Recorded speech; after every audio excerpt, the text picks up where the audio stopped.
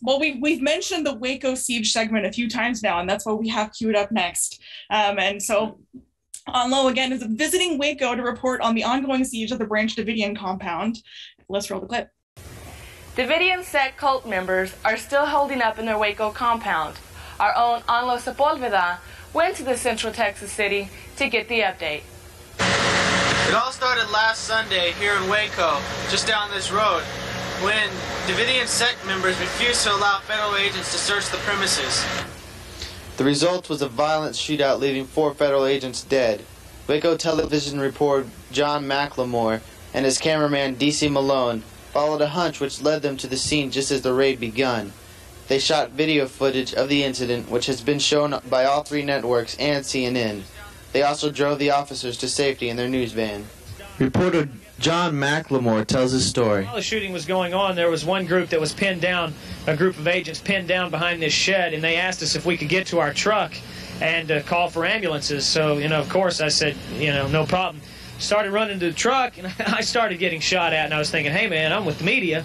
I don't even have a gun, but who cares? So they were shooting at us, and I jumped in the truck. A couple of bullets ricocheted off the top of the truck. I just jumped in head first and said, man, now we're in trouble. Called my news director at KWTX and said, look, get all the ambulances you can get out here. This thing is broken loose, and it is ugly. While McLemore was getting an ambulance, his cameraman DC Malone was getting video. First 10, 15 minutes, it was the job. Get the video, get the shots. That's why I'm there.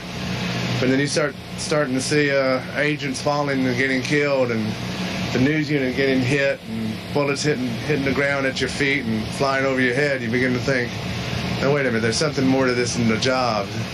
I have 2 small children, and they kept going through my mind. And for the first 45 minutes, it was just constant firing. You couldn't tell if it was coming or going.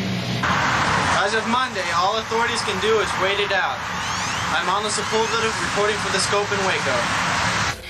Latest reports from children who have been released indicates up to 10 cult members are dead.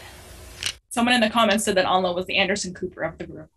He wanted to be the Anderson Cooper of the group. That's absolutely the truth. Mm-hmm. There's even another broadcast that we have on the website where he's pretending to be Anderson Cooper, covering a skirmish between the French Club and some other student organization.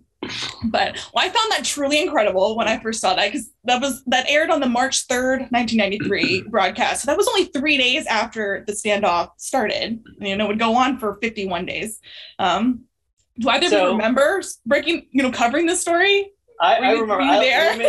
Rob, I know you have a point of view, but this is what I remember, and you can tell me if you remember this too. But so here's the thing: we had TV.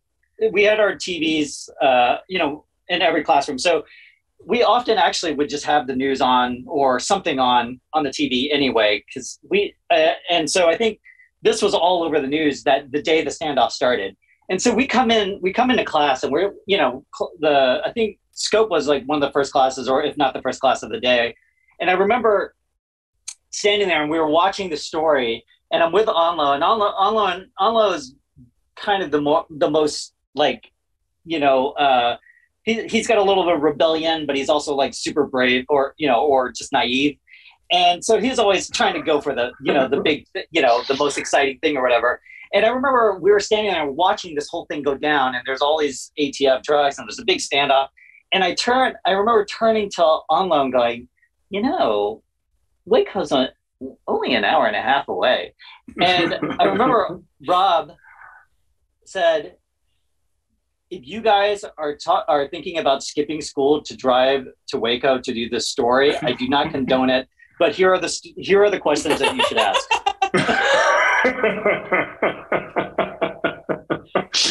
Oh, I hope I don't ever need another teaching job in my life.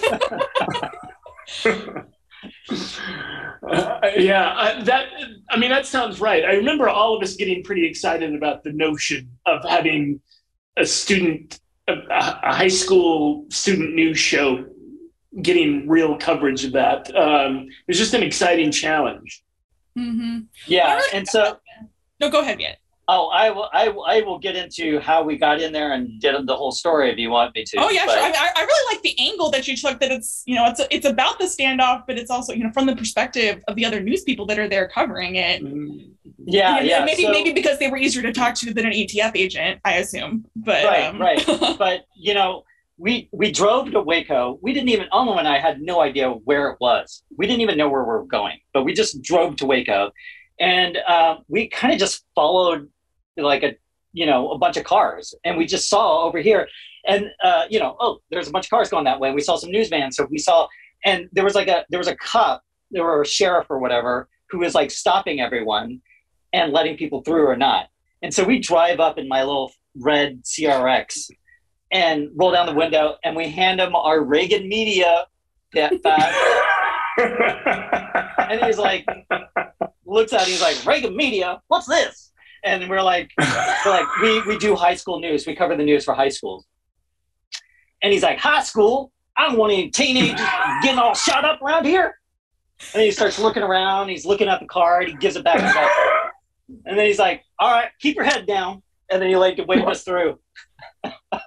And so we just drove through, and we parked right next to those big news vans and all this stuff. And then the thing is that those news people who got interviewed, they were already being interviewed by CNN.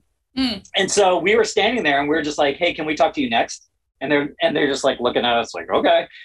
and so we just we just interviewed whoever, the real people were interviewing. Yeah. And you got your Brandon microphone. Yeah. So we just got in there and did it. And they were just like, okay, there's these kids interviewing us on these VHS recorders, but okay, whatever. And they just and then I don't even think we even asked really good questions or anything. But they were from the news, so they just gave us all the sound bites we ever needed. Mm-hmm. Yeah. Watching that, I was just like, I don't think that this would happen anymore. I was like, the special permissions from the school that would have been required to get Rob would have been kicked to the curb. Yeah.